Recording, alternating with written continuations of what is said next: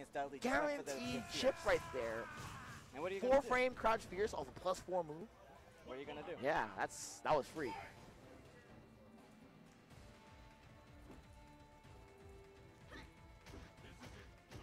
Okay, Smug establishing those frame traps. And he slips that grab in. Oh, backdashing the overhead, getting opened up. Maintaining the advantage now. He's going to start working him down. Working that sandbox. It's time for speed work. Oh, rapid punch. Oh, he's going to get it perfect. Working the stun. That's the perfect. stun. That's perfect. But, you know, against Dudley, you got to shake these off. You know, me personally, when I play Smug, the perfects don't affect me anymore because it's going to happen. It's going to happen. Yeah, all right. Makes sense.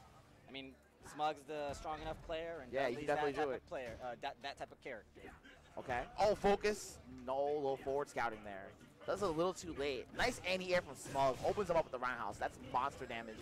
Catching the backdash, and we're sensing signs of weakness. Everything is clean. Everything is clean. And the overhead. That's to it. jam it through. He wants double perfect, and he's gonna get it. Ooh, double P. Put that Sakura away, young man.